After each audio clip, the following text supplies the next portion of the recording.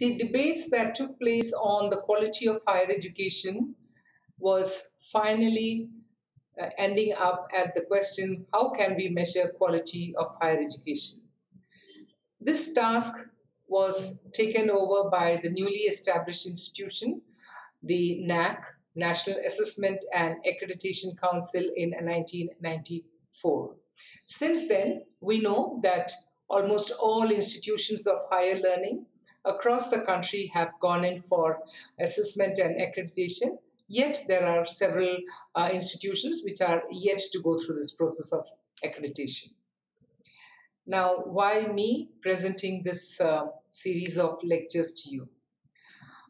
My experience as twice IQAC coordinator for the college during its third and fourth cycle uh, gave me several insights into the working of IQAC itself, and also got my ideas about quality sharpened at the college while I was working through these processes. Besides that, the college itself went for its accreditation way back in 97, 98, which was one of the first colleges in the country to have gone in for accreditation. I have understood that colleges which have been swift enough to understand the process, work through it well, have made quality changes in their institution, which has in many ways benefited the institution, and of course, it got a much better grade than what it was earlier.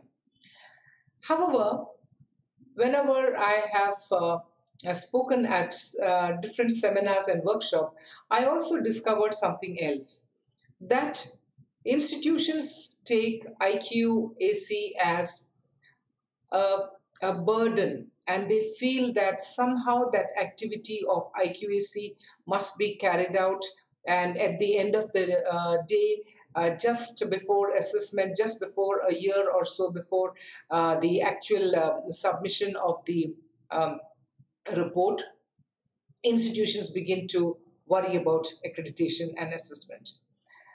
Then it becomes a hurried affair and becomes very burdensome. And of course, it shows itself in the kind of quality that can be presented to the NAAC as well.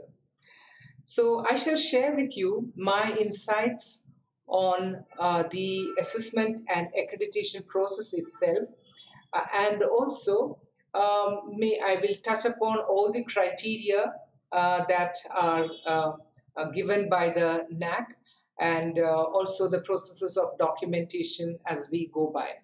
So today's lecture will be on a very simple subject, much simple in the sense that it needs to be understood, and we need to be motivated to assess and accredit our institution. Why should institutions go for accreditation? This is the theme of today's presentation to you.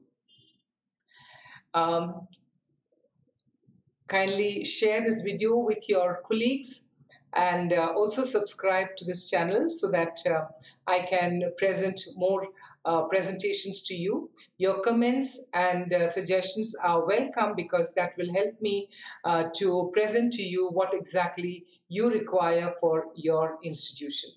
So let me move to the presentation.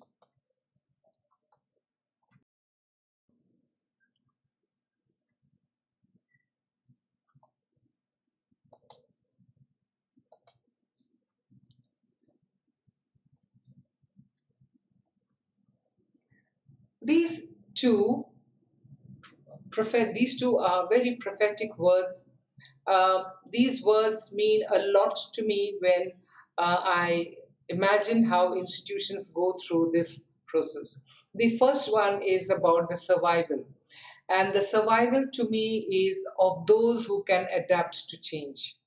Now, the kind of changes that are taking place around us in the education sector, as much as in the socio-economic and political sector, both internally and internationally, demands that we adapt our higher education to those changes.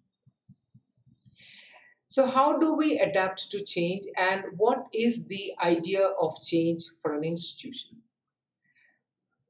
I can understand change something this way. Different responses to change gives different kinds of uh, outcomes. Change itself is just happening on its own, and how do institutions respond to that change? The first one, let me understand this first category of people and how they respond to change. The first category of people are those who come very monotonously, carry on their work, whatever is assigned to them. They are not alert to any change that is happening around them, and they just move on. They just come and do their work. Now, there is a second category of staff and non teaching staff in the institution who believe that change is taking place. It's not that they are not alert to it, they are alert to the change, but somehow they do not want to be a part of that change. So they know change is taking place, but they do not want to be a part of the change. Simple reasons like if I participate in that change, I will have more work to do, or I may have to sacrifice some activity that I was usually doing, or I may disturb my work schedule in the day, and so on and so forth.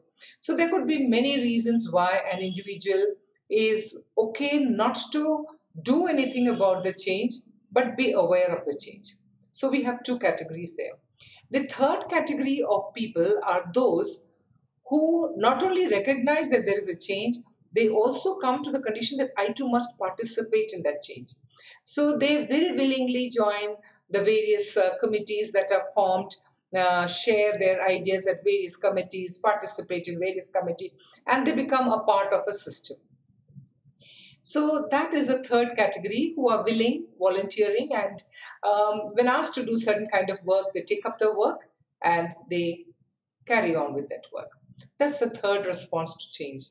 Now, there is one more response to change. That response is change is happening. I can recognize that change. Can I be that change? Can I lead that change? Now, when I say, can I lead that change, I am not at one point talking about the management or the principal or the head of the department or the dean or anybody of head of something to be the change leader. Anybody can be a change leader. Every individual is a leader when it comes to NAAC. When it comes to quality, everybody is a leader. Quality itself is a matter of choice. So, choice means what? Choice is the choice in the kind of values we want to practice, the kind of attitudes that we want to express, the kind of skills that we want to learn and practice, the kind of behavior we may show with insiders and outsiders, and the kind of knowledge that we may need to acquire because we have to adapt to this change. So, quality is definitely a matter of choice, both at the individual level and at the institutional level. So, adapting to change, that four categories of people in an organization, they are the ones who have to respond to the assessment and accreditation activities.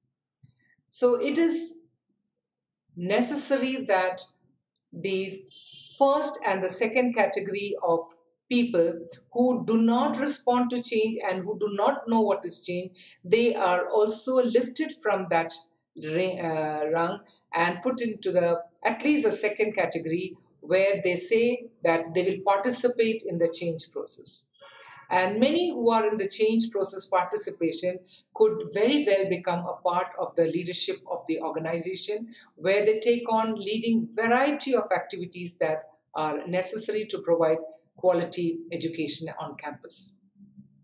It could be heading a cultural committee, it could be heading a debating committee, it could be heading an extension service, it could be heading any of these kind of activities. It is not necessary that only the heads and the deans and the principals can head the institution. All these are leaders in their own right because everybody is very resourceful. And the moment we realize that everybody is resourceful and can contribute to the process of quality enhancement, then the quality of the institution just increases. The other very important uh, statement I'm making is about Evelyn Toffler. And I like it because he says that it is not that we know how to read and write. That is what everybody knows. But we need to learn, then we need to unlearn. Now, unlearning is very difficult because we are used to certain styles of working, we are used to certain processes that are happening, and these processes have been rather quite good for us because it has not put us into difficulties, it has not put us into any trouble, and therefore we are okay with those kind of activities. But then, if we are talking about adapting to change, then we must learn and then unlearn many of the things that we have done before. Many things that we were doing before, many things, the methods by which we were doing, the many things by the way we were leading others, these methods will have to change. We can no longer have that same process going on.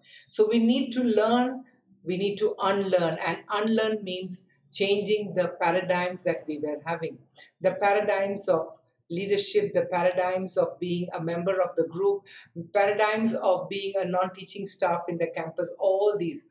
What is the role that we play in quality enhancement? The entire story has to change. We need to unlearn many things that we were doing and learn something very different.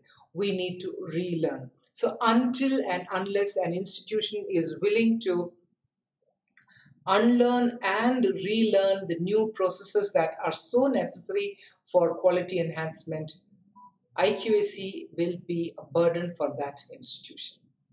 So changing the way we look at quality, changing our perspectives on quality, changing the way we lead our institution, changing the way we have taken up activities on campus, all of them are parts of the quality enhancement program.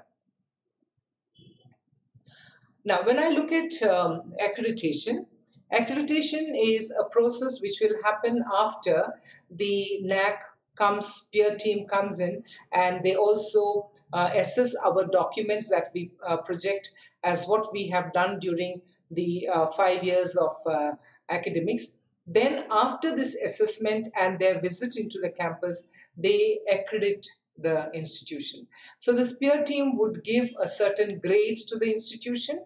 Those grades and details are available on the NAAC website. I am not going into explaining those NAACs because they are quite visible and quite clear. I am only focusing on the intricacies of working with quality. I am only working on the processes that can be maybe changed a little, maybe updated a little, maybe more participative in nature so that the institution can benefit from this whole assessment and accreditation process. So there are set standards by the higher education for the higher education institutions by the NAAC, and every institution will be assessed on the same set of parameters. Of course, category-wise institutions will have marks allotment different according to the kind of institution. Let me look at it this way. The benefits of assessment and accreditation can be put into two. I would call them the internal benefits and the external benefits. And the grade that we get is a sort of an diagnostic tool. I would say it's like an indicator. It indicates the very processes that happen in an institution. An indicator, because we can't directly understand many things, so what we do is we are assessed on the basis of indicators or parameters that have been developed by the NAAC itself. Let me first see what are the external benefits of accreditation. The first and foremost, we must remember, it's an official recognition of the college in or institution in terms of grade, in terms of quality. It cannot be changed once it has been given by the NAAC. So it's an official recognition. It will be there on the NAAC website. You can check out for colleges. You will find the name of the college, the state, the grade, the cycle in which it was accredited, till when the accreditation is valid. All these details are presented to the public in that particular website and the document. Now, once an institution is accredited, it also shows accountability to various agencies.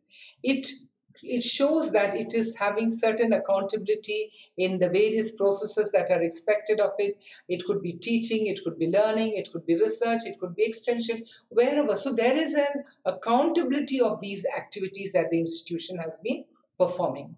And then once the grade is given, it becomes a matter of public trust.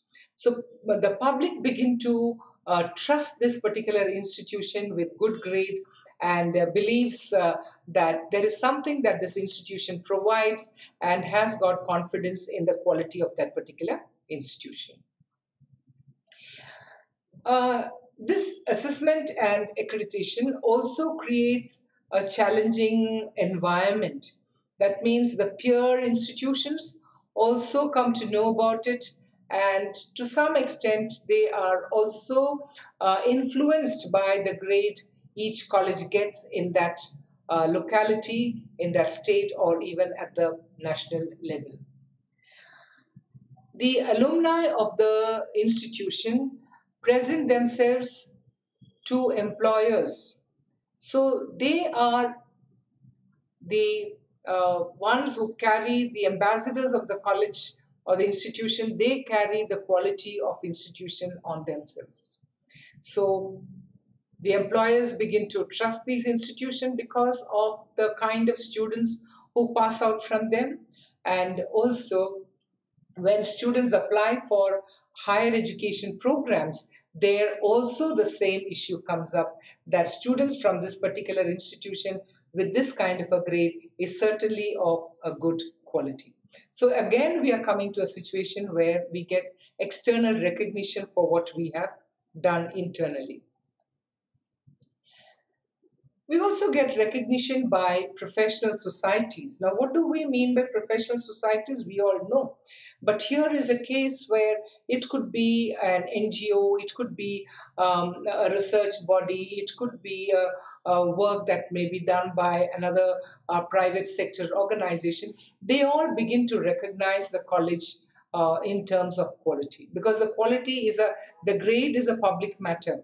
So even if they have any interest in an institution, they can easily look up into the NAAC website and understand what is the quality of that particular institution.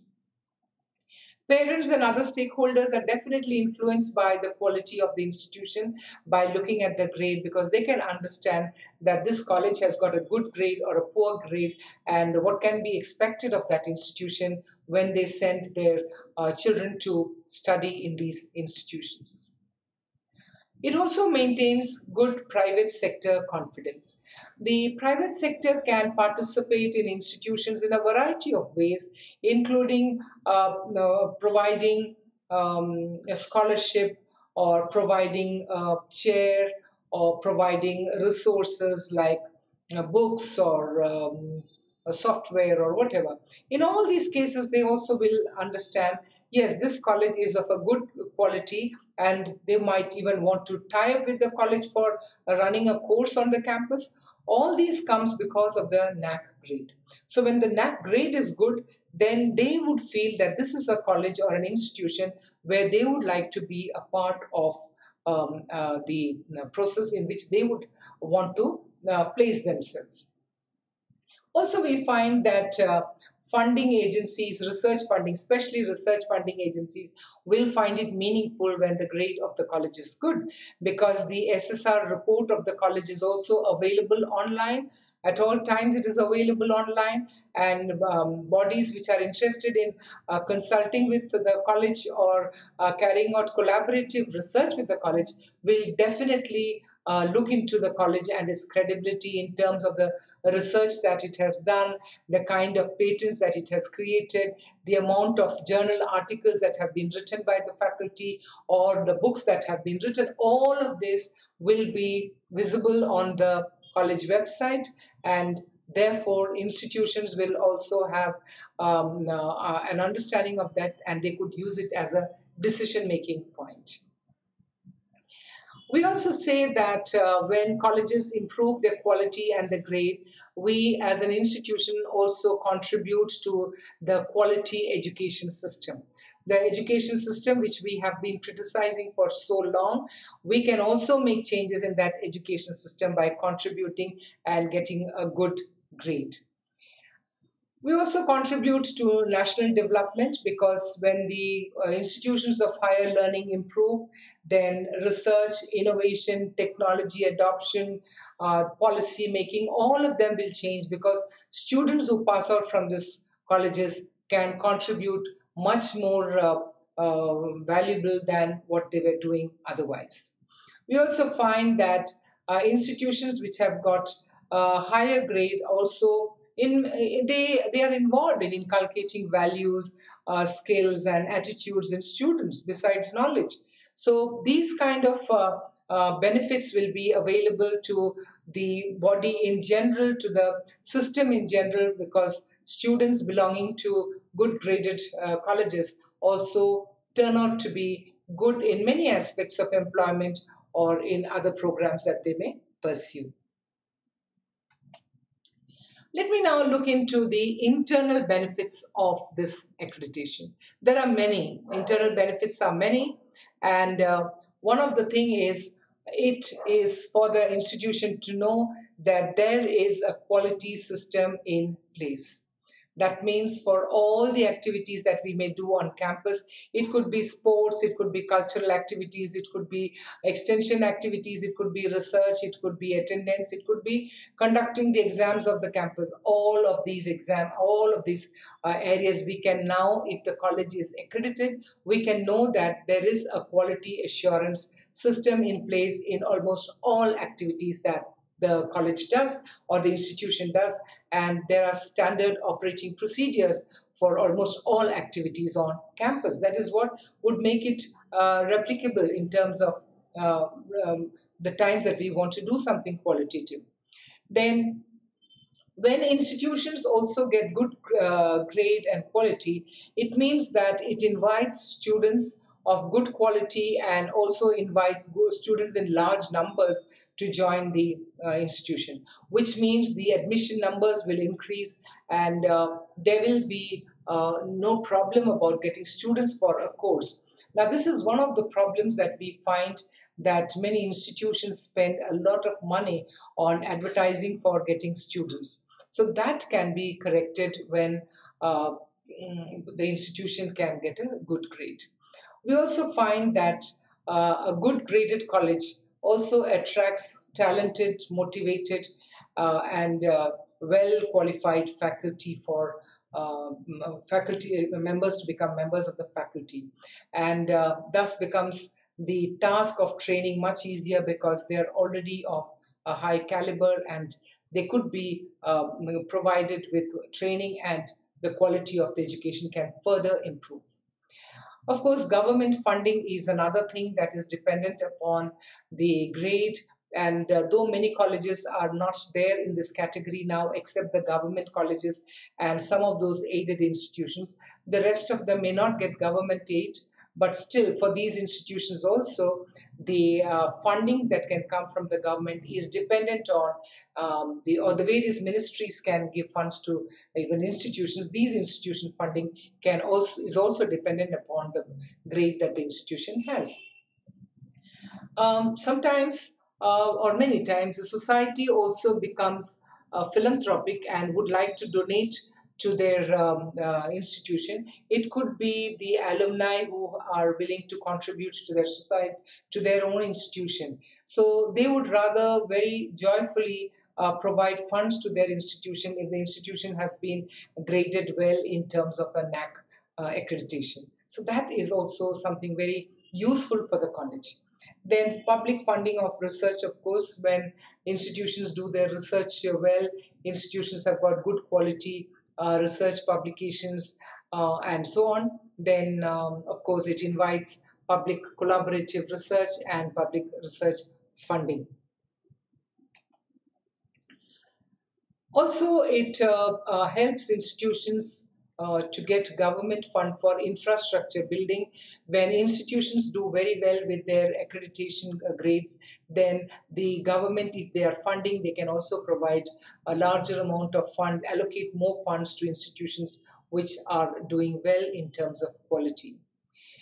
There is also this NAAC, national reputation and peer recognition. Of course, when the institution does well, there is a national reputation that is built around that college, and people recognize that college to be a good one. And also, we find that peer colleges or peer institutions also benefit in terms of this college being institution being here, learning a couple of things there, or wanting to compete with these colleges and improving their own quality. And there is also the intra and interinstitutional interactions. Now, very many times when we invite guests to come to college to deliver talks or to inaugurate events or to be a resource person, individuals will immediately look at the college, find out what is the grade of the college, how good has been the college in its quality. So that determines the kind of resources we get from outside to provide quality, to invite quality resource people. It also becomes that when our college is done well in terms of the grade, then it also happens that members of these institutions are invited for giving lectures outside, conducting workshop outside, becoming a member of a board of studies or board of evaluation, research thesis evaluation. A lot of these academic works get driven to these kind of institutions because they have created an image of themselves that they are good in terms of the NAAC assessment with accreditation of a higher grade. Of course, the other very important thing is once a college or an institution is graded with high quality in terms of grade, then it is a self-motivator. The institution itself gets involved in improving the processes that happen. They're constantly working, reworking, finding out what are the better methods of carrying on their academic processes. So there are a lot of initiatives that happens. A lot more committees will form into that institution. A lot more kinds of courses may come in. Many kinds of initiatives in terms of academic and non-academic can also happen.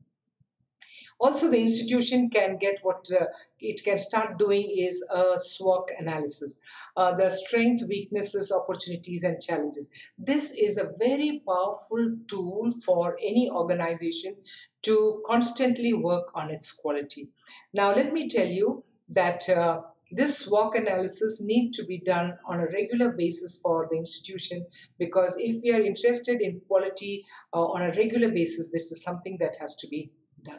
Now, I shall be presenting to you one session or two sessions only on the SWOT and how to benefit from how to conduct and how to benefit from a SWOT analysis.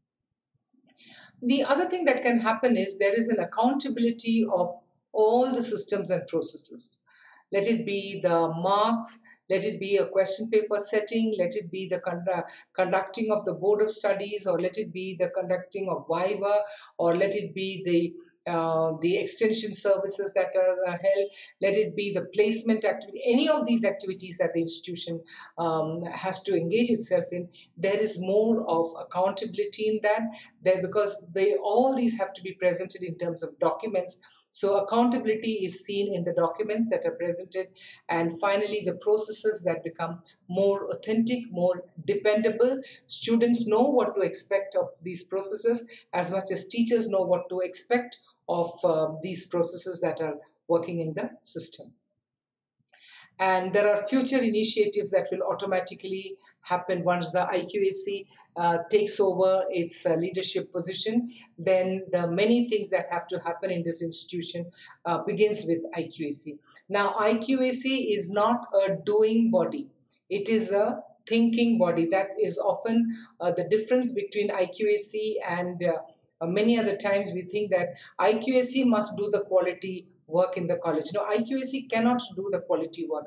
IQAC debates on quality, IQAC initiates quality, IQAC designs quality measures, and it is the departments that are there in the college or the institution which take those ideas and start practicing them. So IQAC is only to give ideas and to make things accountable to a system that it is creating for itself.